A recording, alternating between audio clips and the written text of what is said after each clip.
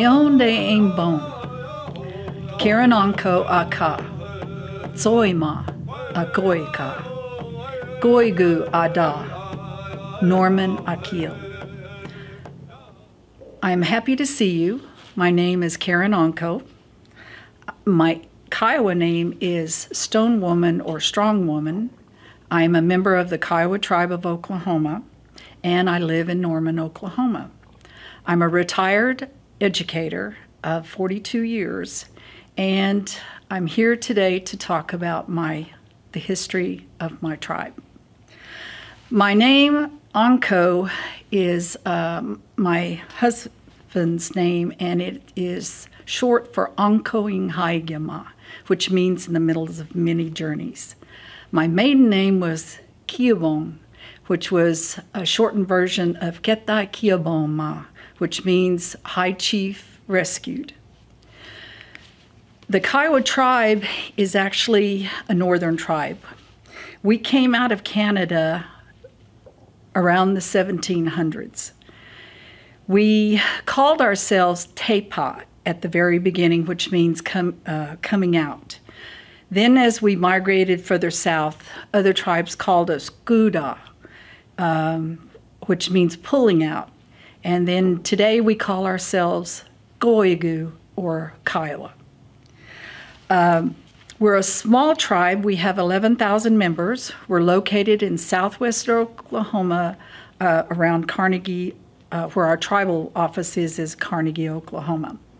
Our government, we have a government, we follow a constitution, and so we not only follow the United States government, but we follow our tribal governments. When we came out of Canada, we had 7 family bands.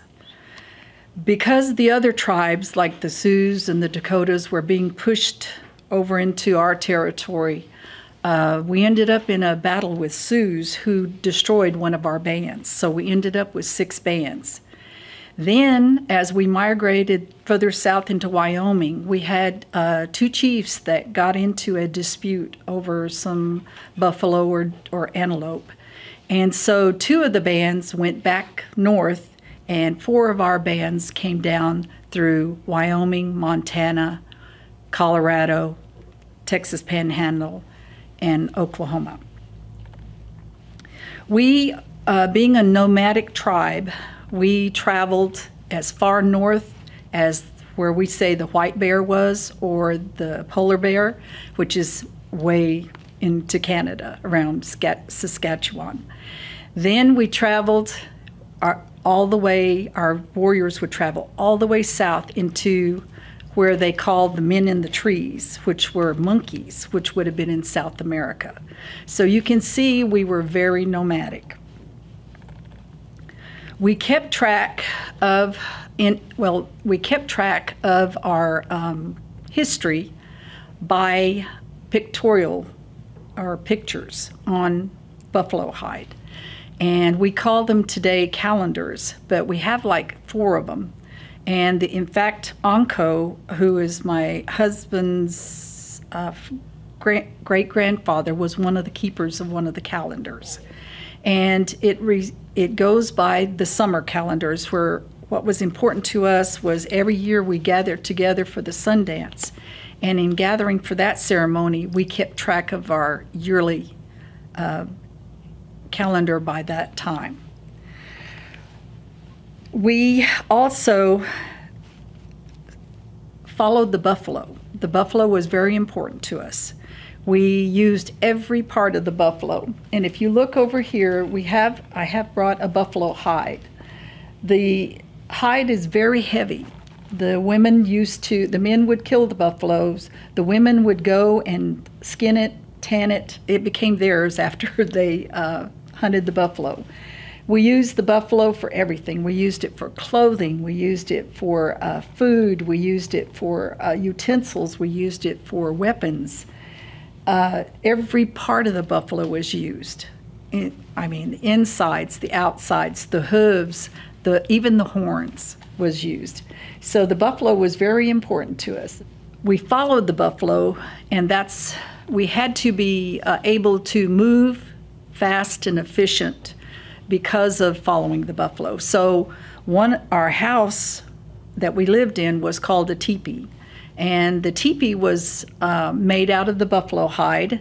The women would skin it, take off all of the hair off the buffalo, and then cure the hide, and then sew it together to make the teepee. You could always tell where someone lived in the tribe by what was on their teepee, because we painted our teepees. A lot of times, if you wanted to find somebody, you would look outside the teepee or on the teepee to see what symbols were there. And if they put a shield outside also that the men used in battle, and they would hang their shields outside the teepee, and it would have their symbols or their colors on that item. The next thing I want to mention is the language. The language, they've been doing historical research on it, comes from the Taonian language group, which comes from the Aztecs. It is a difficult language. It's very guttural. It's strong, has powerful pops in it, a lot of nasal that we have to use when we speak. It's very difficult to learn, but we only have right now in our language, we only have less than 50 fluent speakers. We do have a language group that we are trying to train our youth in order to save the language, but it is concerning because we have so few of the elders to teach the language. So we are recording a lot of it now today. We we taught our children our history through stories. We had a mythical superhero called Sunday. Sunday was the one that whenever the Kiowas were coming out of a log, this is the beginning of the creation story, they were coming out of the log, and Sunday would tap the log and the people would each come out. Well, a lady who was pregnant got stuck in the log, and so the rest of the Kiowas were not able to come out of that log, and so that's why they explained the reason of why our tribe is so small.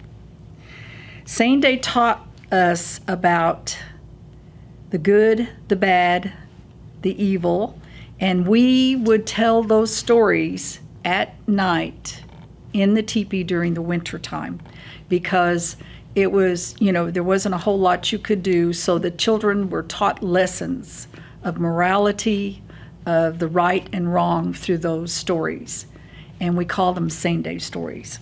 Sunday was a trickster. He tried to fool, and he got into all kinds of trouble half the time. So he was a funny guy that taught important lessons to us, and that's the way we learned.